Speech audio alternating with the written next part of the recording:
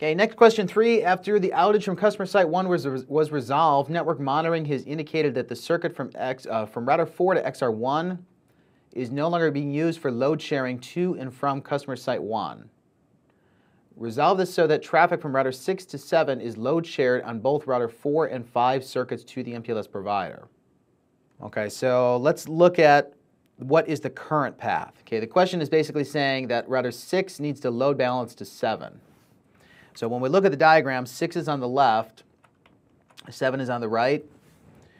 What we're trying to do is go both this direction and this direction before we get over to 7. Okay, so let's look at 6.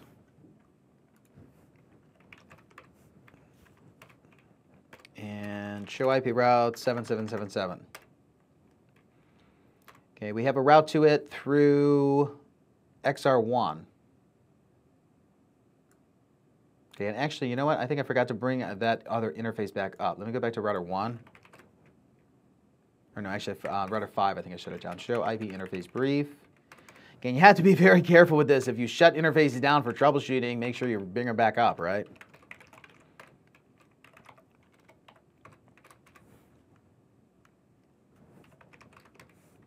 Okay, so on router 6, let's show IP route 7777.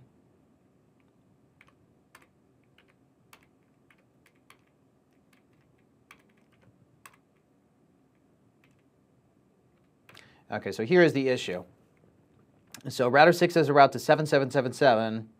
It's an inter-area route, okay, which is reachable via router 1. When that route to router 1 is down,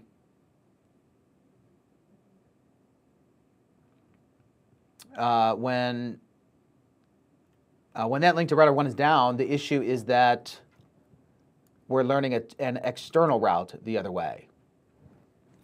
Okay, remember we talked about in the OSPF path selection order that regardless of what the metric is, regardless of what the administrator distance is, you're always choosing an intra-area route over an inter-area route and then over an external route. So the issue here is that we can't load balance between an inter-area route and an external route.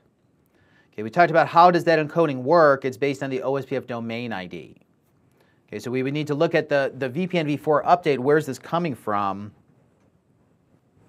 Okay, so let's look back at the VPN v4 routes. Okay, so we need to look at router 1 and XR1 here.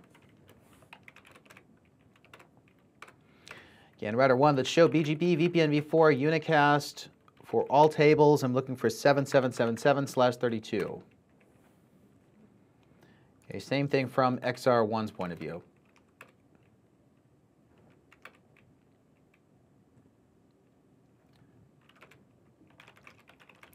Okay, show BGP VPN v4 unicast.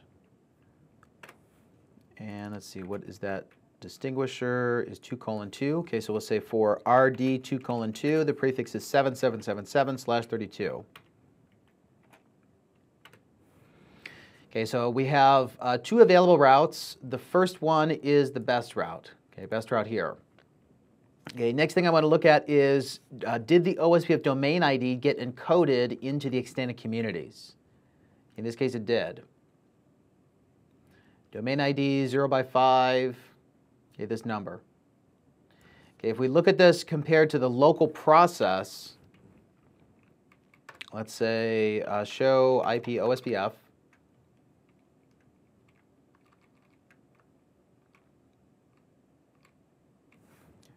And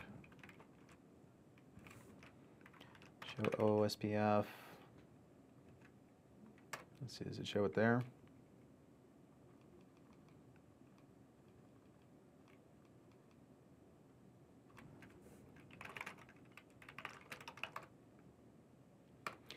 So I'm not 100% sure where you can verify this in XR other than the config. In regular iOS, it just shows up when you say show IP OSPF. So let's look at what is the domain ID of the route and what is the one that we have programmed here. Okay, so show BGP VPN v4 unicast for that route. And this is the domain ID. Okay, let's say show run router OSPF. The issue is that the numbers are transposed. This one is 6402. This is the one that's inside the route, but that's not the one that's configured here. Okay, so again, the understanding of this section comes from the fact that the domain ID controls if the route was intra-area on the other side and the domain ID matches, I'm going to encode it as an inter-area route, as a type 3 LSA. So the issue here is that the domain ID does not match, so I'm encoding it as an external route. Okay, another solution for this, so I could change XR1's domain ID to match the prefix in order to get it to work.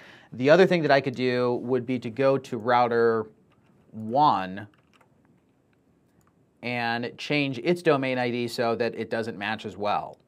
Okay, the end result then would be that both of the prefixes going to router 6 would be OSPF externals. Okay, so either way would work. Okay, what I'm going to do here is change the XR box to match what the route has. Okay, so the route has domain ID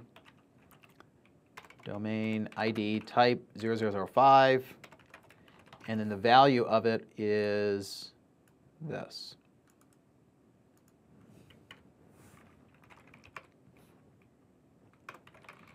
Okay, so next let's go back into the customer network. Okay, so like on router 6, show IP route 7777. Now we see both routes. Okay, the one originated by router 11, so XR1, is now an inter-area. Okay, because the key is that the domain ID in the VPN v4 route that was set by the other end of the network is matching my local domain ID. And in regular iOS, the domain ID is inherited by default from the process number. So if you use router OSPF 1 everywhere, you have domain ID 1, but in XR it has that different behavior. It does not encode the domain ID by default.